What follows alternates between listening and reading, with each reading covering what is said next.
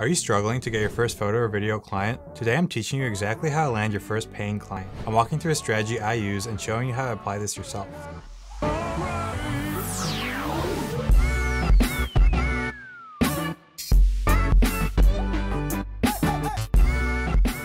Hey there, welcome to the channel. If you're new here, my name's Chris. I'm teaching you photography and how to start a creative business. I'm posting videos 3 times a week, so subscribe to stay notified. Today I'm teaching you how to get your first photo or video client. If you're watching this video, I'm guessing you're starting out in the creative business. It's a fun and rewarding place to be, but it takes a lot of hard work. I'm guessing you're trying to land that first photography or video client. This isn't easy, but with the right preparation and action, anyone can do this. Once you decide that you want to start in the photo and video industry, you need to establish a niche. I've talked about this in depth in my video about building a niche, so please check that out. You basically want to become the photographer or videographer for a certain industry or topic. I'm a product photographer, more specifically, a food and beverage photographer. If you go to my business website, all you see is photo and video of food and beverage. That makes me trustworthy with future clients. They'll go to my website, see that's what I do, and they'll immediately know that I can solve their content needs. Now you might be saying, Chris, that sounds great, but I don't have any clients yet. How can I establish a niche? Well, you need to work for free to build up your portfolio. You need examples of the work you're trying to do.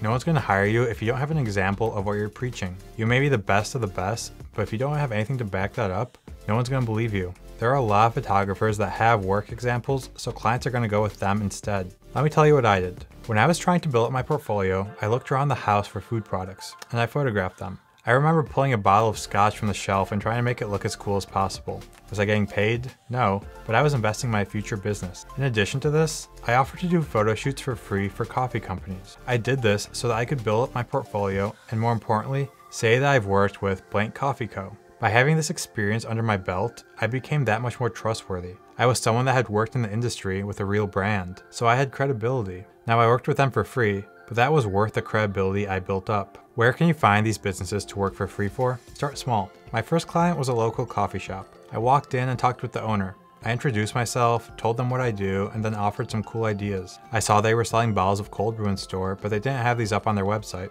or their Instagram. So I was like, hey, these bottles are sweet. I can create some awesome content using them. Can I take these home and send you some photos in a few days that you can use for your website? They agreed, and that was the first step in me building up my credibility as a food and beverage photographer. So start small, go into local businesses near you and offer ideas and content for them. You're probably going to get rejected by a few of these businesses despite offering free work. That's okay. Keep in mind, this is a numbers game, so don't get discouraged. Keep approaching them until you get that client. Okay, so by now you've probably got that first experience. Let's make some money. You took some photos for free for that first client. Think of this as investing in your business. You didn't make money, but the credibility you earned will now pay dividends down the road. Let's use that credibility. We're going to take a similar approach to what we did before. We're going to start reaching out to brands either via phone or email. I go in depth through the email approach in my client outreach video, so watch that if you need help drafting those emails. The approach we're talking is finding businesses that are in our niche and that could use our services. Since we worked with a coffee shop, we now have those photos to put on our website. Every time you reach out to a new coffee company, reference that project. Say something like, I've worked with Blank Coffee Co. before and I would love to do something similar for your brand. Once your prospective client sees that, they'll probably check out your website and see your previous work. If they have a need for your content, they'll respond positively. This is all because you've already established credibility in that niche and you have a proven track record. Because you did that free work earlier, this paid opportunity is available for you. Now, you might have to email 5, 10, 20 companies before you get a response. Don't get discouraged. When they do respond, you're gonna have to share some ideas and send over a proposal. If you wanna learn more about proposals, check out my proposal video. I go in depth into the process there. And that's basically it.